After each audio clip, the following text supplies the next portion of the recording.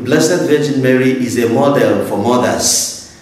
And we see this in all the events of her life and the events in the life of our Lord Jesus Christ. At the Annunciation, she accepted the will of God, and she teaches mothers that they must always be ready to accept the will of God. She visited her cousin Elizabeth, and this is a quality that mothers must have, to care for others, especially those who are in difficulty. Elizabeth was an old woman. She needed the help of Mary.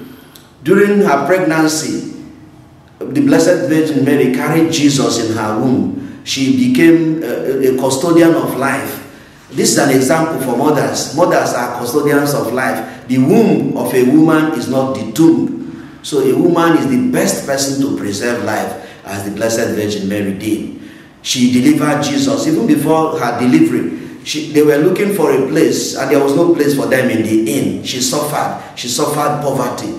She suffered difficulties in many ways. And an example for mothers, especially mothers that have large families and difficult homes, that they must learn patience and endurance from the Blessed Virgin Mary. The Blessed Virgin Mary took the child Jesus and ran to Egypt when Herod was threatening. You still see the preservation of life by a mother, an example for mothers to always preserve life. The Blessed Virgin Mary accompanied Jesus in all her life. When Jesus got lost, she cared, looking for the child Jesus. That's how mothers care for their children. Finally, the Blessed Virgin Mary accompanied Jesus to Calvary. Mothers always accompany their children. Wherever the mother is, there is the child. So mothers should always call upon her for her intercession and help.